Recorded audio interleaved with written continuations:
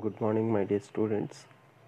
In the previous class, I discussed about fruit formation and seeds development and embryonic development. So, I have taken one decision to stop the class because so many students are not yet sent the assignments, so that I stopped till today. So, I would like to continue the last topic in this chapter, that is Apomixis and polyembryony. So these are the special events which takes place in sexual reproduction in angiosperms or flowering plants. There are two techniques are involved here, that is apomixis and polyembryony. These two techniques are enhanced in new agricultural techniques which helps to increase the production and better yield of crops. So let us discuss what is apomixis and what is embryony, polyembryony. So first one, so it is a type of asexual reproduction, which is production of seeds without fertilization, is called apomixis. Definitely they lost this question for 2 marks. What is apomixis? Give 2 examples which carried by the apomictic seeds.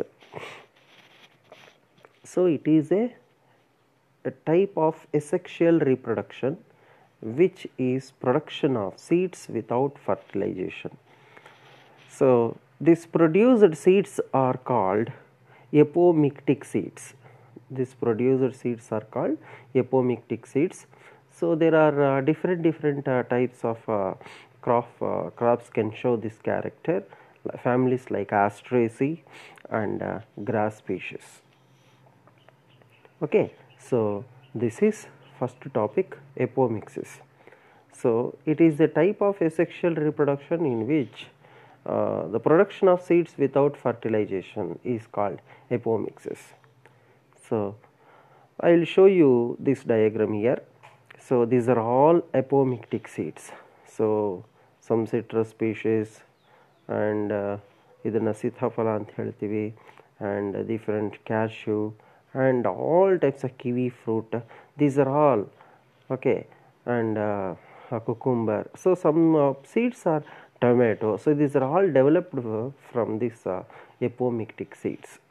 Okay, so this is first point. And what is the importance of this apomixis? So there are different advantages from this technique, that is apomixis. So first let us discuss the topmost importance of this apomixis or apomictic seeds. So it produces seed progeny which are exactly the same as mother plant, which means during clones the same character is exhibited by the daughter plant to the mother plant. Okay, so progeny is nothing but F1 generation plants which are exactly same as the mother plant. And the next point is very important, preservation of good characters over generation for crop plants. So one seed may have the different variety of character, so large in size and appearance in good, so that character is carried by generation to another generation in crop plants. And third point is production of hybrid seeds with a combination of desirable character. So production of hybrid seeds is nothing but especially hybrid means two desirable characters. There are two characters are combined to form a new desirable character or new generation is called a hybrid. So that type of combination of desirable characters will be observed in production of hybrid seeds. So these are the 3 important points with respect to importance of apomixis. Nodi idರಲ್ಲಿ it produces seed progeny which are exactly the same mother plant ಅಂತ ಹೇಳಿದಾಗ first generation ಬರುವಂಥ plants ಎಲ್ಲರೂ ಸಹ mother ಪ್ಲಾಂಟಲ್ಲಿರುವಂಥ ಕ್ಯಾರೆಕ್ಟರ್ನ ಹೊಂದಿರುತ್ತೆ ಅಂತ. Next preservation of good characters means If the seed is bigger and larger and appearance and disease free, the same character will be carried for generation. ಅಂದರೆ ಚೆನ್ನಾಗಿರುವಂಥ ಒಂದು ಬೀಜ ಕಾಣಿಸಿದ್ರೆ ಅದರಲ್ಲಿರುವಂಥ ಕ್ಯಾರೆಕ್ಟರಿಸ್ಟಿಕ್ಸ್ ನೆಕ್ಸ್ಟ್ ಜನರೇಷನಲ್ಲಿ ಕ್ಯಾರಿ ಆಗುತ್ತೆ ಅಂತ. Next, production of hybrid seeds with A combination of desirable character. So what is hybrid? Hybrid is nothing but combining of two different characters, okay, to produce a variety desirable or variety character, that is called that is called desirable character. So these are the importance of apomixis. Let we talk about the second point, polyembryony. This is very very important, 7 times asked question in your final examination. So polyembryony was first discovered by Anton van Leeuwenhoek. Okay, this phenomena was observed very clearly in citrus species. If you can take one lemon and cut horizontally, so definitely you will see so different types of seeds. So many seeds are there. That is nothing but polyembryony. So this was first discovered by Leeuwenhoek. What is polyembryony? The name itself is very clear for this concept. I have clearly shown this word by using 2 letters. Polyembryony. Poly means many. Embryo means many embryos are present in a seed. So what is the definition? We have to define this terminology. It is the phenomena of occurrence of more than one embryo in a seed is called polyembryony.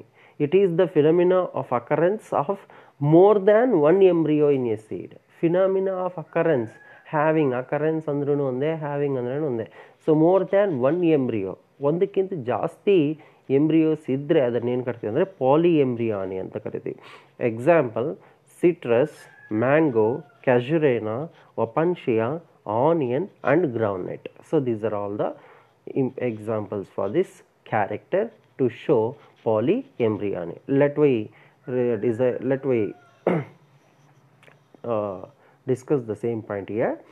So this was discovered by Leeuwenhoek, observed in the citrus species. The phenomena of occurrence of more than one embryo in a seed is called polyembryony. Okay, so this character will be observed in the species of citrus, mango, casuarina, opuntia, onion and groundnut. So these are all the examples for polyembryonic character.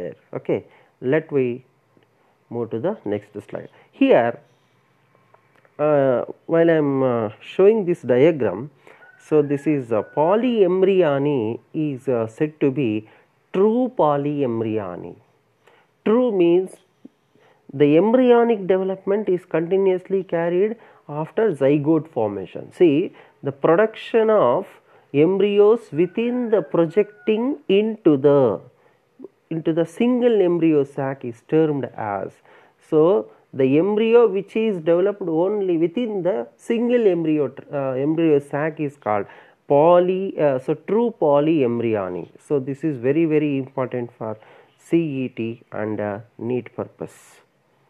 What is the development of embryo within the embryo sac is termed as, that is nothing but what you call this, that is called it as true polyembryony.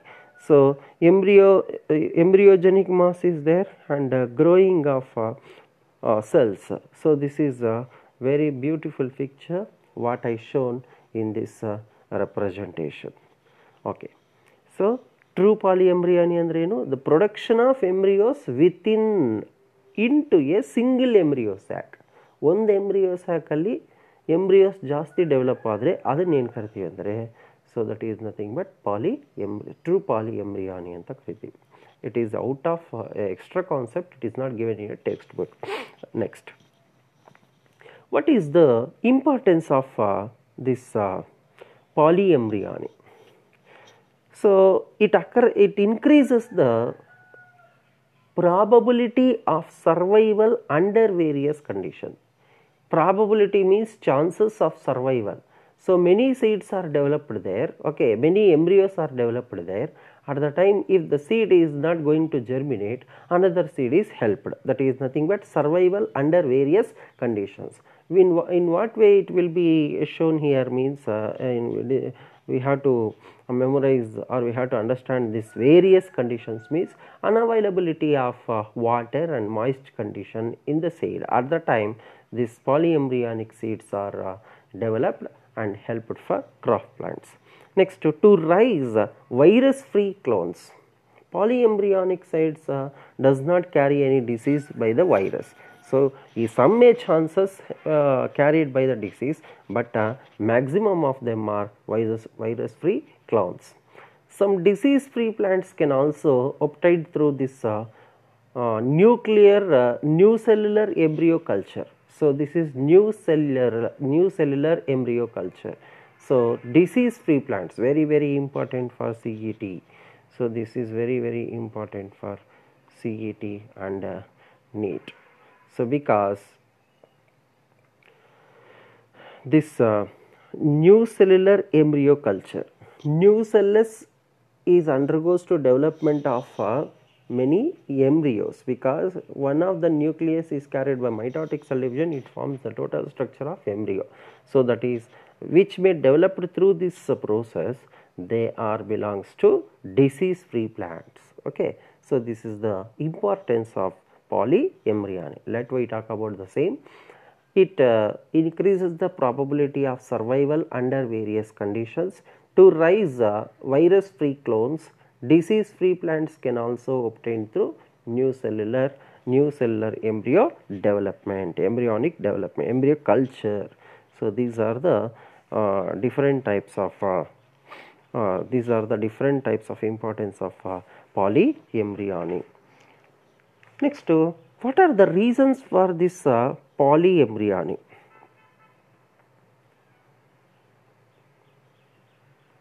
Reasons for the polyembryony. First reason, new cellular cells surrounding the embryo sac develops into embryo. Just now I told. So, that is new cellular embryonic development. So, new cellular cells surrounding the embryo sac develops into embryo, that is the first one, and sac starts dividing, matured into embryos. This embryo sac is going to divide continuously by mitotic cell division to show mature embryo structure. Second point. Third one, ovule contain many embryo sacs. Ovule contain many embryo sacs. This is very important. This is also asked in CET. So, how they will ask the question in CET means, in ovule contains many embryos in a seed. This is due to the reason for polyembryony. We have to write the answer. I have to choose the answer from the given options, that is polyembryony. So, there are three reasons are there. New cellular cells, surrounding cells are going to develop to embryo sac, and this embryo sac start going to develop into mature embryos, and finally a single ovule contain many embryo sacs. So, that these are the reasons for polyembryonic condition. Okay. Next. These are the CET and NEET purpose points I would like to share with you. So, Apomixis has two important types, that is agamospermy and apogamy. So, these are the types which are involved in parthenogenesis.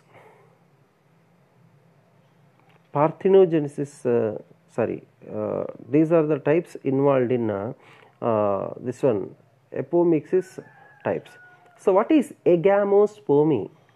Agamospermy is nothing but embryo or seed develops without sexual fusion, means that is nothing but there is no fusion of gametes, either from diploid cell of the new cellus from MMC, megaspore mother cell.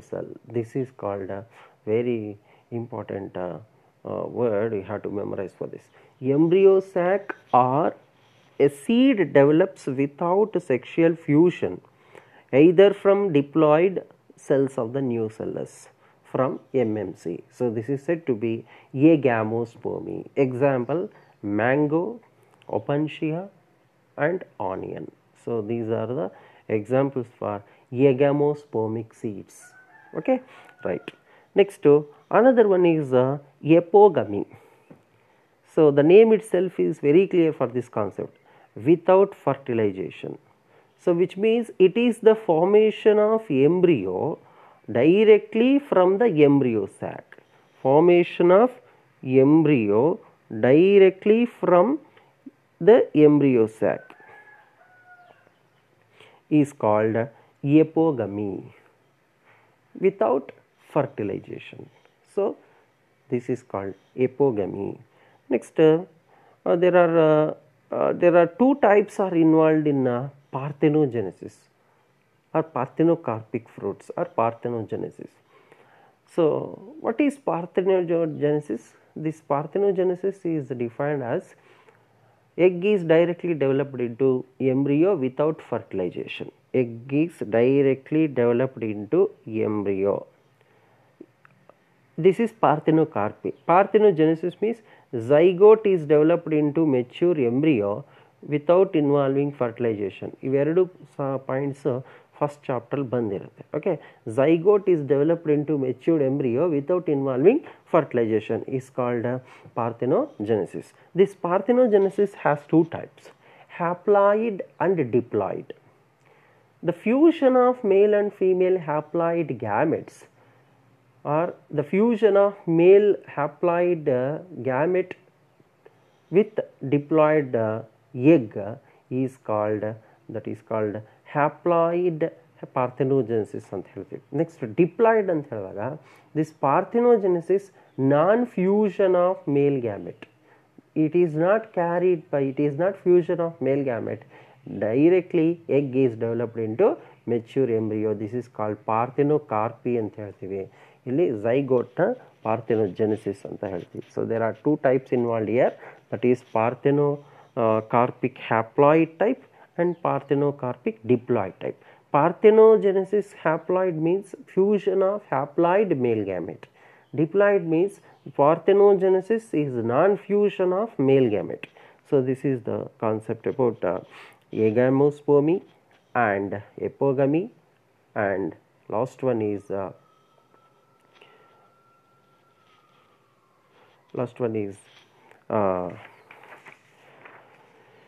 types of parthenogenesis. Next, significance of double fertilization. So I would like to take the photo from that gallery, right. Significance of double fertilization. So I have to discuss this point in previous class actually. So if you confused with this concept, so that I leave that concept. Now I would like to explain very important topic for 5 marks in your examination. So significance of double fertilization.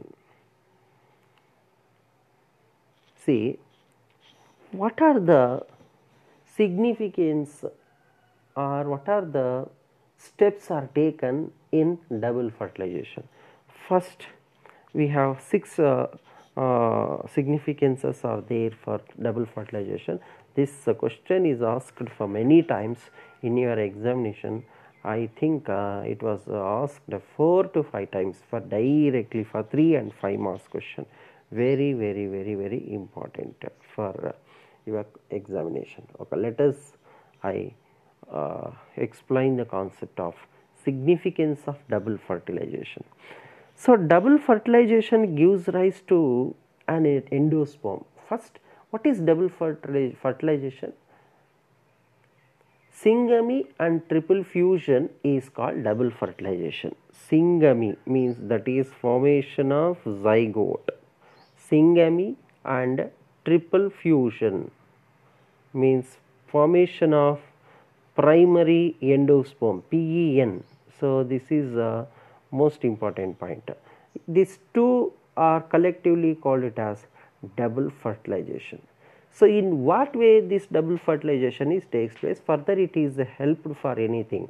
So that is nothing but significance of double fertilization here. Okay. See, so this first point, double fertilization gives rise to endosperm for provide nourishment to the developing embryo. This is very important.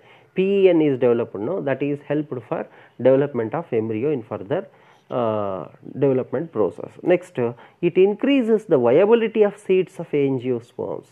Viability, so means it increases the viability, means that is viability is nothing but so the seeds helped for immediate seed germination, means to protect from the climatic condition. Viability means have strength, have resistance to formation of seeds in angiosperms. Next, it utilizes both male gamete produced the pollen grain.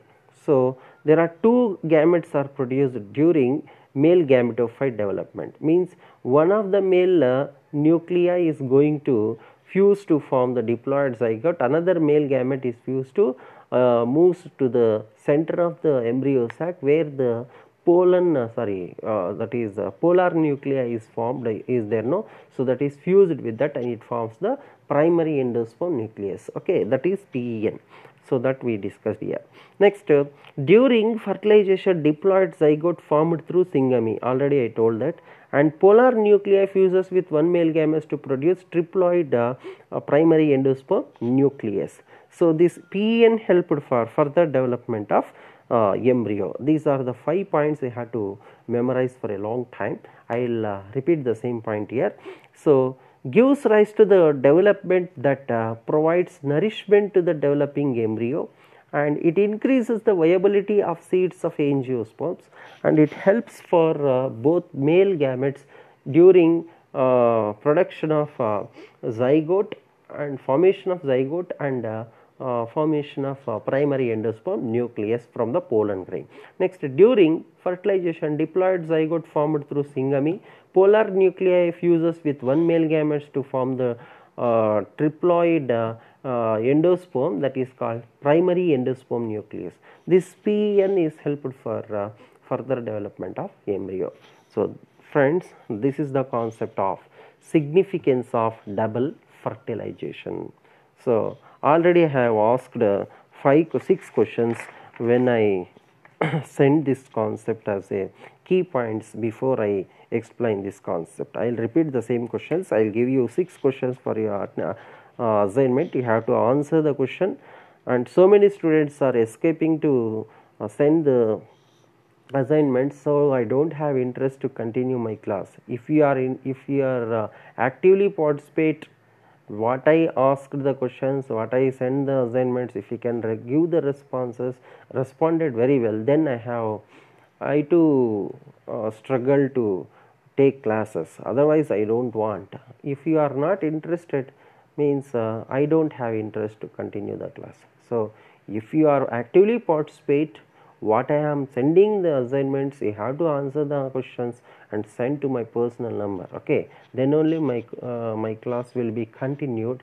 Otherwise I will take 4 or 5 days one class to another class. I will take 2 to 3 days rest for that. Okay, so if we can actively participate, then I will take continuous classes daily. Otherwise I don't want to take, because you don't have interest. Why should I take much struggle for that? Okay, so I would like to ask the 6 questions in the assignment. What is apomixis? And second one is, what is polyembryony? Third question, what is the significance of double fertilization? Next, explain the term PEN. Fifth question, how can you differentiate between apomixis and polyembryony? Next, who was first discovered polyembryonic condition? So these are the 6 questions are very important for your examination. So that's end the chapter of biggest chapter, sexual reproduction in flowering plants, botany part chapter. Second chapter is totally completed. Tomorrow I am going to take new chapter, that is principles of inheritance and variations. So this is very important for 10 marks chapter, general paper, but this time they will ask for 20 marks, 15 marks, more than 15 marks. So that I have to discuss the chapter. Already they have sent some videos, but have you understood or not, I don't know. So I will explain each and every point in that chapter. Principles of inheritance and variations, Mendelian principles and Morgan principles are there. All will be discussed in coming classes. Wish you all the best. You have to answer the questions what I asked in the assignment. And one more thing I would like to say one thing. So on Thursday I will send you one question paper. On Friday you have to come to the college and write the test. Okay, it is mandatory to all, so actively participate to write this test, because I have successfully completed the second chapter, biggest chapter. I'll send you one question paper on Wednesday evening or Thursday. Okay, or definitely today is Wednesday, right? So tomorrow I'll send one question paper for your better practice. On Friday, or I'll tell you one date. On the day you have to come and write the test. So wish you all the best. Thank you very much.